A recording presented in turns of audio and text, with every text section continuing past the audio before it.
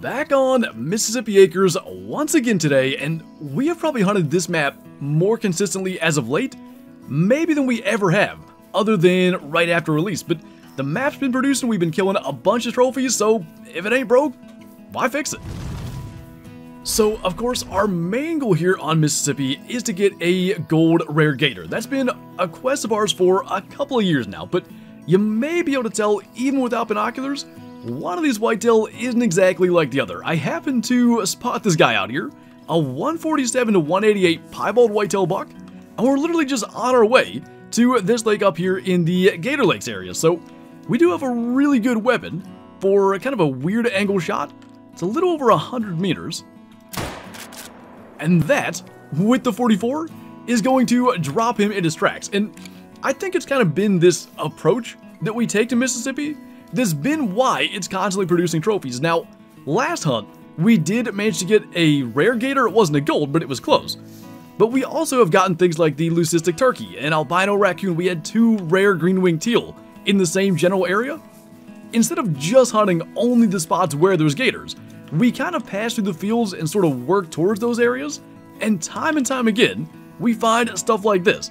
188 indeed makes sense right at the top of his estimate, and that 44 round. Stomach, liver, and both lungs. Not a bad way to get us going, so we'll see if there's any gators up there. But we'll certainly take a piebald buck as our literal first kill of the hunt. So, perhaps a bit more calmly, we can try to take a level 7 gator, because already, given the sort of chaos of finding a rare as our first thing, I forgot to mention, we have the Valentine's Day cosmetics on all of our weapons.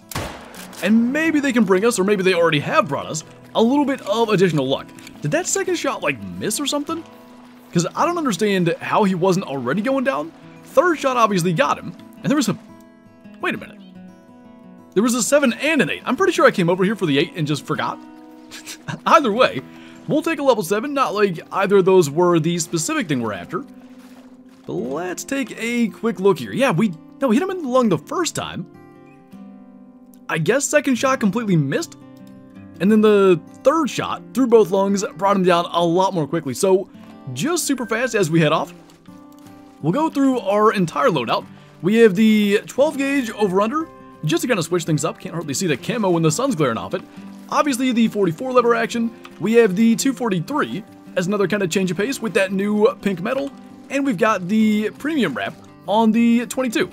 So of course, I just introduced our entire loadout, including that shotgun, and I think these quail are just out of range. I mean, we'll try it. I can't even see what we're doing. I don't think that hit. There were 2 more in the back. They're not special either. Wait a minute. We got that? It didn't insta-kill them, which I thought was the only way you could kill quail. I didn't even realize you could kind of like wound them and have them continue flying for a little bit.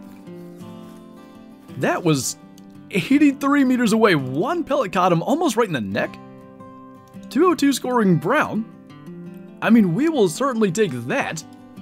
And that's kind of the thing. We're going to be running through the fields, going, you know, through the territory of basically everything on the map as we pass between some of the better gator spots. And it gives us that opportunity to find all kinds of stuff. Well, it's about that time. We're going to go over here and hunt the west side of the map along the river.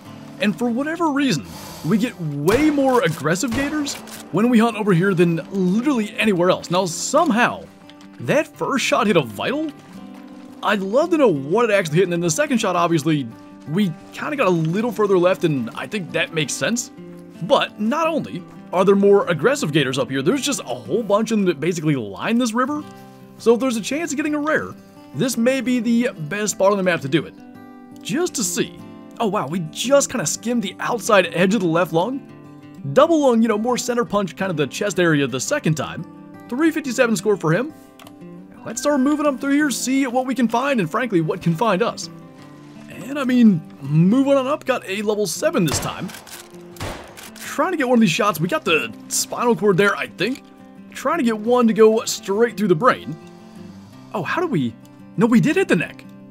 Not the brain like I wanted, but it was the first shot that was really the more impactful shot. We hit the, it looks like, just vertebrae and lungs here. I don't think we got the spinal cord. we may have is kind of hard to tell, but either way, gold at 402. I feel like we're lagging a little bit, maybe even a lot of bit when we're claiming stuff on this server, so hopefully it's all going to be good. We'll at least run this entire river, because, I mean, we're over here, and as long as everything cooperates, we can probably still hang around. And actually, I think this is going to end up being our last one on the river. Just so happens we got leapfrogged, which is totally fine. We'll probably go to somewhere else and maybe even try to go through the fields a bit, because we've gotten into specifically gator hunting quite a bit for the last little while. But going up any further, we're just going to kind of run into each other. So I think we'll leave the river from here and try to go and find something else on the map. We already did get the piebald whitetail, but I'd imagine there's some other good stuff somewhere out here. 398 though for him. Let's see if we can continue getting some better sized stuff in another area.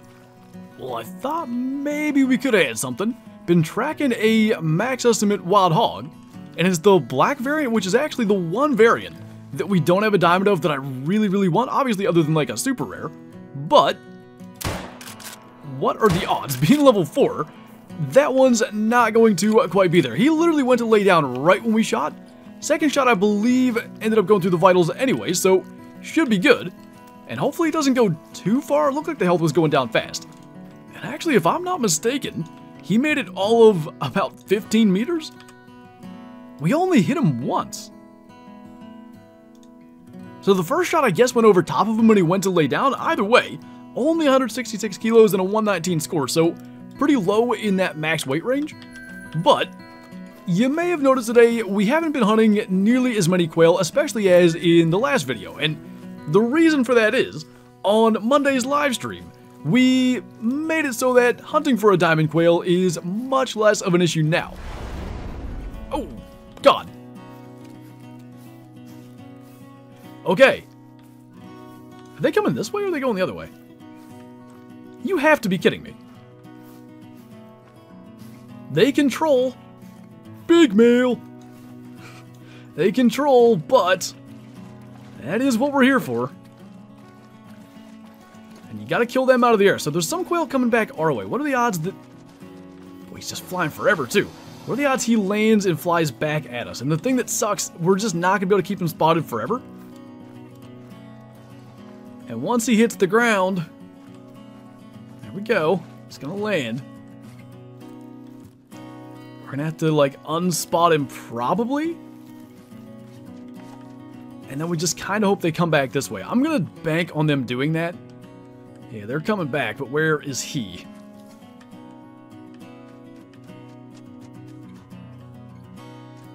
It's gotta be in there. Just gonna back up a little bit. Has to be one of these. Where? This is nerve-wracking. I don't like this. That one. Okay. They're not landing yet. None of the other ones are. Got him. Oh boy. If this makes it, this is going to be so dumb. Like, actually stupid. Fingers crossed. Let's go. It's the gray variant too. I really like the gray variant. 242 is nice. Like, I know it's only 4 above diamond, but that, like, in quail terms, that's a big deal. That's a lot. 1 pellet in the leg. Alright, so who wants to go make a multi-mount with a diamond quail and a great one moose? So after all that time spent in our video over the weekend here in Mississippi, tracking quail, trying to find a trophy quail, we ended up having one on our single player map. During the live stream, took him down, and now we've got the multi-mount done with our great one moose. So we'll be taking our piebald whitetail back to the trophy lodge, and we'll take a look at our multi-mount with the quail as well. But that is why we've been focused a little bit more on gators today. But even still, like we've done for all these hunts, I want to go through the fields. We had that chance of finding cool stuff, and if we didn't do that, we may not have a piebald whitetail today. Well, unfortunately, especially considering we are not chasing a gator right now, I don't think we'll be lucky enough to complete both of our Mississippi Acres goals just a couple of days apart. But frankly, I think getting that diamond quail was probably the more difficult of the 2 goals to accomplish, or at least the more kind of frustrating one to actually engage in trying to accomplish. Gator hunting is not typically difficult. Sometimes you find them, sometimes they find you, but they're not too hard to spot or anything like that.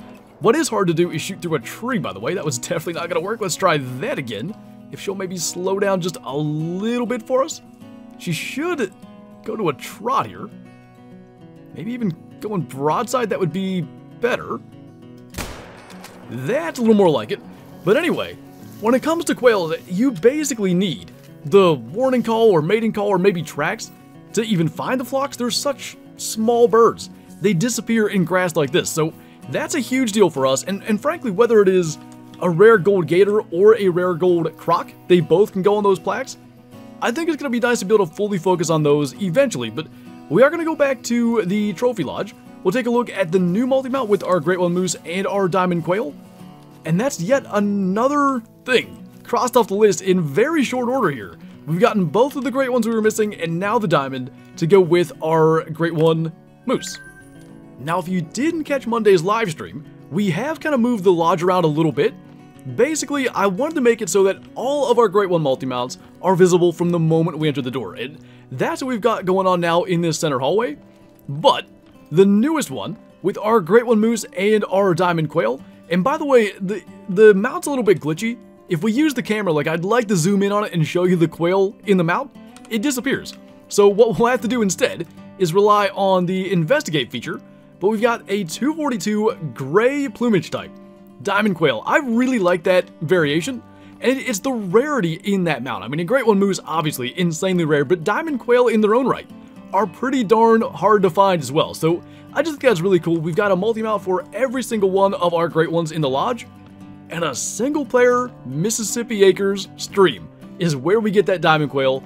I mean, fitting, right? The great one moose was on stream, our diamond quail was on stream. Now they're forever in that multi-mount together, and I think that is pretty darn cool. But anyway, that's going to do it for this video. So as always, thank you guys for watching, and I'll see you next time.